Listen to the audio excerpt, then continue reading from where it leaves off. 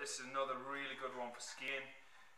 We're just going to start with a med ball against or any kind of ball against the wall. We're going to lift the inside leg up, so we've got our weight here on the outside ski. Shoulder, and I'm going to look to move down with the leg and around, and then push back off the outside. So really getting that, winding the core up. We've got rotation, we've got lateral flexion. Okay, if you do this nice and slow, you should really feel the core working in all directions. Very applicable to skiing.